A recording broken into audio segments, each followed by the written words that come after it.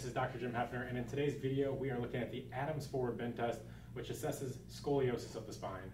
To perform this test, I'm going to have Chris bend forward, and as he bends forward, I'm going to be looking for a relative convexity or rib hump on one side versus the other. So Chris starts slowly bending forward, and this is an active test where he goes as far forward as possible. Good, and what you can see here is slightly higher elevation of the right thoracic rib cage versus the left, where that rib hump is on the right. Maximally go forward again. And it's tough to see, but the right side here is a little bit higher than the left, so that is a positive Adams forward bend test.